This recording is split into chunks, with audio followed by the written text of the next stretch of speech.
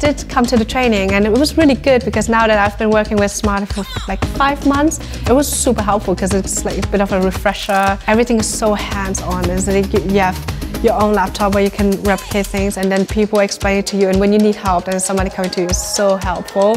Because when you're in the office and when your team is really small, you know, okay, how do I do this? Like, okay, you can ask in the chat, but it's a bit more difficult if you communicate by typing, and when you have somebody standing in front of you or somebody that can come over to you, it's super helpful.